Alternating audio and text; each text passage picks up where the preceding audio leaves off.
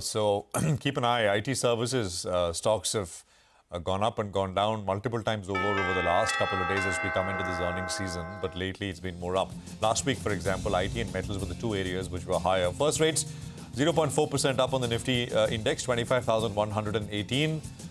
So, that's a decent start. 0.4 on the Bank Nifty as well. We're at about 51,680, 670 or so. Sensex up 0.5%. Mid-cap index is starting about 0.5% in the green as well. Market breadth 1100, 1150 higher and about 700 lower. So that's the picture at this point. So it's 100 odd points on the Nifty to begin the day with, above 25,100, 25,120 basically. And look at the heat map on the Nifty.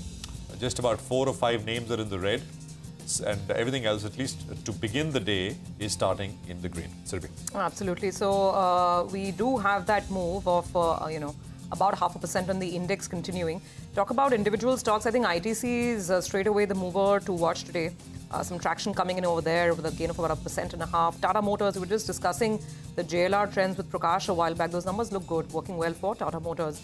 Bajaj Finance, SBI Life, Kotak Mahindra Bank, SBI. These are some of the BFSI names that are starting off on the positive side as well, about 1% up. ICICI Bank as well, 0.5% up. So HDFC Life. Generally speaking, it looks like the entire BFSI complex to begin with is on the upside. Some traction on names like Infi, on Hindalco, again, some of the green over there. By the way, not too many stocks right now negative on the Nifty. The bounce back is continuing. Look for Cipla. Relatively speaking, the so-called safe haven, which is FMCG and some pharma. Sun Pharma, Cipla, very muted right now. Lever is actually not showcasing the kind of bounce we're seeing on ITC. These are more muted, but otherwise, for now, it's a positive start. Well, that's right. The stock that's doing well is Heidelberg Cement, because there are reports that indicate, yet again, we've heard this multiple times in the last 18 months, but there's a news article, unconfirmed though, that says that maybe it's on the block and there could be buyers. So we'll have to wait by for that. The stock actually has been a relative underperformer. For the time being, it's up close to around 10%.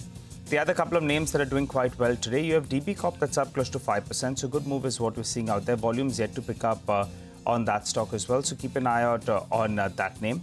A few other notable movers. NBCC, well, it's up close to around 3% to start off. Macrotech Developers up 3.5%. So good start is what we're seeing on that one. And Neogen as well, up close to around 3.5%. So a few names that are doing pretty well from the broader markets. On the flip side, a few of them are getting clonked actually. So we'll pull them up for you on the screen. Let's get in a few. Rossel India, that's down close to around 6%. I don't know what's going on there. Volume's not very, very high. PC Jewelers is down close to 3.5%. It had that big run, and now it's coming for some profit taking. Volume's picking up on that one as well. And Jubilant Pharmova as well. The stock is down 2.5%. But green to kickstart trade. We'll have to see how long we can sustain these levels. For the time being, both the Nifty and the Nifty Bank are trading above their 50-day MA. No, absolutely. And, there is a lot to track in terms of individual names, etc. as well. So CDSL, by the way, if you can have the name up, is the top volume-led gainer right now. The stock's at about 1420 and it's got large volumes in it for this point in the day. Emphasis is at number 2, spot 3% higher, 2940 on Emphasis. So out of the gate, looking strong. Heidelberg, Nigel mentioned, that's a big pop coming through, 12% now. So 245 or so. There's Lodha Macrotech, which is up 4. JK Paper is coming up with about a 3% pop. Aventil is up 9%. The stock's just under 200 rupees and it's got volumes right now as well. There's Natco Pharma, which is up 3%. And what else? You've got AU Bank up 2-3%. Senco, and you'll hear from the management in a bit from now. Senco is up 7%. So that's a big pop coming through, almost 1,500 on Senco. And actually, we should just look at PN Gargill as well and how that is opening up and see if that's the other management that you will hear from in a bit from now. I can go down the list, but then volumes start to taper off. This is, bulk of where the volumes are right now. On the downside, apart from what we mentioned, D-Mart is down a little bit more. D-Mart saw very large volumes on Friday, the highest in at least 3 years on Friday, and it's down another 2% or so, 45,000 shares, not small for a name that size at the word go. And KRN Heat Exchangers down 3%, that's a recent listing. Titan, of course, is down about 2%. Titan outsized volumes in it.